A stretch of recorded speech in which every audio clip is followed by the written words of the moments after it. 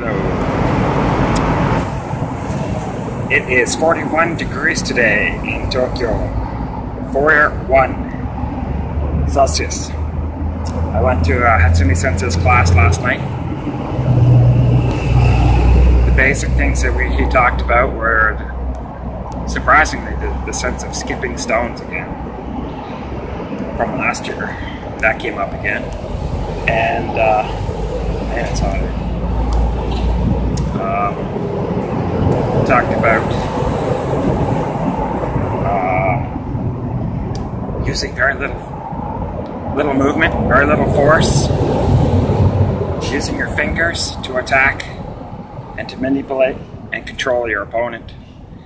Not so much big movements, but small movements. They talked about things such as staying one step ahead of your opponent or staying neutral. Staying one step ahead by staying neutral. So in other words, you could go one step forward or one step backwards if you had to. We used shuko again, hand claws, against swords, against punches, and against knives. And I had a eureka moment again where something made sense and became clear. And it was a relatively packed house, but I was talking to Shiraishi Sensei. He was there too, and he was saying that it is dropping a little bit. There's not as many people there as there have been at times. So this time of year, late August, is starting to drop a little bit. Met lots of nice people from Mexico. I met a guy from Ireland, and he's an actor on Vikings, the television show. And Peter was his name. I don't think he told me his last name, but his first name was Peter.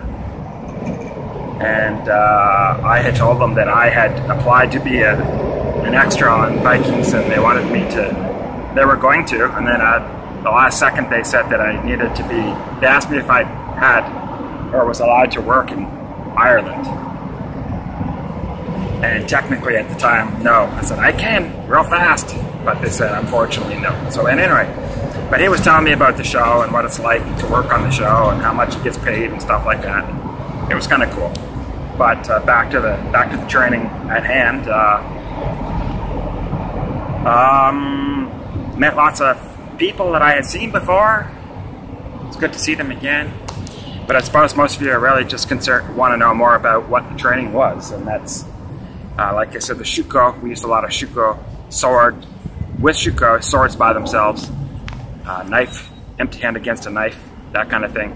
How to manipulate the swords or knives with as little as just your fingers and your thumb, like little motions like that, eh? Pushing. These are things I'll go over with my guys when I get back, but that's basically what it was. Is there anything I'm missing?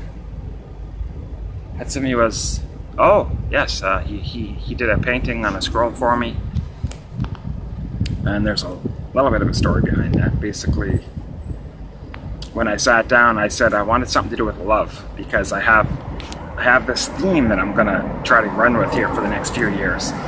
The first one is love, and then I was thinking to myself that the next one I wanted was compassion. So I'm going to start with love, and then I'll ask for compassion next time. There's some people walking by here right in front of me, and they're all staring at me like I'm nuts.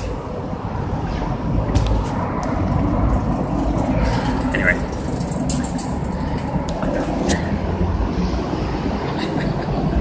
Anyway, so I'm sitting here talking to myself.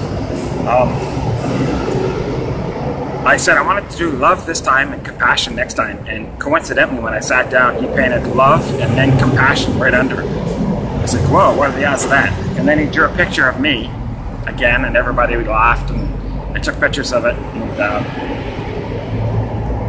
he went down to my belly button, and he stopped at my belly button and said, I'm not going to draw anything below that, and everybody laughed, and then he drew the character for a dragon underneath my belly button. which looks like a dragon too. So there's a hidden meaning there, I suppose. It's all in good fun, but it was good.